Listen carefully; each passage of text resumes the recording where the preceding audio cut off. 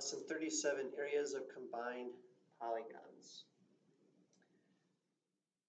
As a review, polygons are just multi-sided shapes, but they also have to be closed and they have to have straight lines. Here are some shapes of, they're not all polygons, but some shapes and their areas, their formulas on how to find the area. So we got squares, we got rectangles, and we got triangles and circles. And you can see their formulas there. We're going to make use of those today to solve some of these polygons. The only one we're not going to worry about circles, because those aren't polygons. So the first one, find the area of this figure. And so here we have two shapes here. And so we can find the area of the rectangle, and we can find the area of the triangle right there. And so if we look at this one, we would say that this is 6 times 4. So 6 times 4 gives us 24 square centimeters. And then the triangle, we know the height is 4. If this top part is 6, this has to be 2 because the whole thing is 8. So it'd be 4 times 2 divided by 2. So a half of 8 is 4 square centimeters. So I'm going to take my 24 plus my 4. That would give me an area of 28 square centimeters. And next one, over here to the right, I'm just going to draw our triangle here. So we have our two shapes. So down at the bottom, the rectangle, I have 6 times 12, which will give us 72. So I have 72 square feet. And then if this whole bottom is 6 or 12 and this part is 8, right here, this has to be 4. And if this part is 10, or this whole thing was 10, this part and this part is 6. So if this is 6, this has to be 4. So 4 times 4 is 16. Divided by 2 gives you 8. So I'm going to add 8 square feet to it. You would end up with 80 square feet as the area of that figure. Next, use the calculator to estimate the area of this lot. So we're rounding these numbers. We're going to draw our triangles. So we have 60 times 100. 60 times 100 would be 6,000. We got 6,000 here. And then we have 100 times, we don't know exactly how far this is going to be. We know this is 60, but we don't know what this part is. We can use the Pythagorean theorem to figure that out. So if this is 100, so we got 100 squared plus b squared has to equal 110 squared. So we take our calculator, we got 110 squared, which is 12,100, and we subtract 100 squared. That would give us b squared equaling 2,100. And then we find the square roots of 2,100. That would give us 45.8. So we can round that to 46. So this would be about 46. So we would take 46 times 100 equals 4,600 divided by 2 gives us 2,300. So we're going to add 2,300 to this. So we would have an estimated area of 8,300 square feet. Next one, let's estimate this lot here.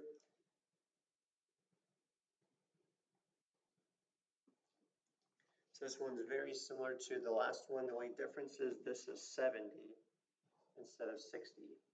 So we'll do the same thing as what we just did. So 100 times 70, this is 7,000, or 70,000. Not 70,000, 7,000 feet. So we got 7,000 feet, or square feet. And then over here, this would be the same thing. So this is about 46. And so we found that before, that 46 times 100 was 4,600 divided by 2 is 2,300. So add 2,300 square feet to that. That would give us about 9,300 square feet. And problem 3, in the figure, AD is 40 centimeters. So let's mark that down. AD, this whole thing, is 40 centimeters. And it says that DC is 30. Point B is the midpoint of AC. So this is B is the halfway point. So this is half of what AC is. And point E right here is the halfway point of AD. So that means if this whole thing is 40, this has to be 20, and this is 20. Find the perimeter of an area of the quadrilateral BCDE. So we need to find the area of B down to C to D to E. So we need to find the area of that shape. And so I'm going to draw a triangle here so I can put these together. So let's figure out what we do know. We know that this part right here, this is 20. We can find out what AC is by using the Pythagorean theorem of the big triangle. So if 40 squared plus 30 squared has to equal C squared, so A to C. So this is 1600 plus 900. So 1600 plus 900 gives us 2500 is what C squared is. Find the square root of both sides. Square root of 2500 is 50. So if AC is 50, this is 25, this is 25. The only part that we don't know yet is this piece right here. And we can set up proportions. The long side of the big triangle, so this whole piece right here is 40. And the small triangle, that piece is 20. The same as the big triangle, the base is 30. We want to find the base here, which we'll just call as x. So we would just cross multiply. 20 times 30 is 600 divided by 40. X would have to equal 15. So this would be 15.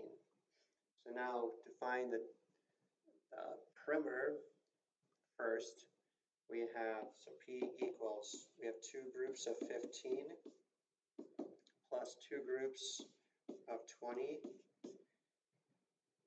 That would give us 30 plus 40, which is 70. And then we have two more sides here. We have, actually, we're going to get that one wrong.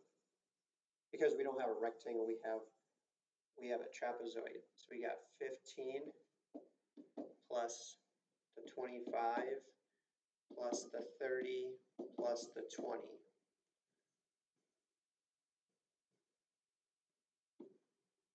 So 15 plus 25 plus 30 plus 20, that would give us a perimeter of 90 centimeters. And then to find the area, this would be 15 times 20. So 15 times 20 gives us 300. And then we're going to add, this is 20 times, this also has to be 15 because the top part is 15 and this whole bottom is 30. We could find out the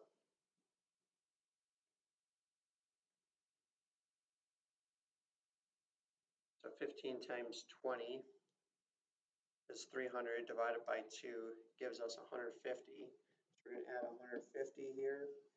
It'll give us an area of 450 square centimeters.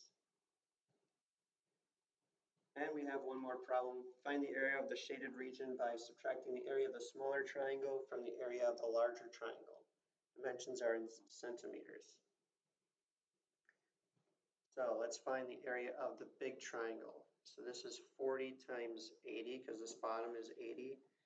So 40 times 80 gives us 3,200.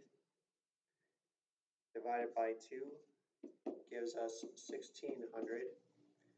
That's the area of the big triangle. The area of the small triangle, which would be 20 times 40,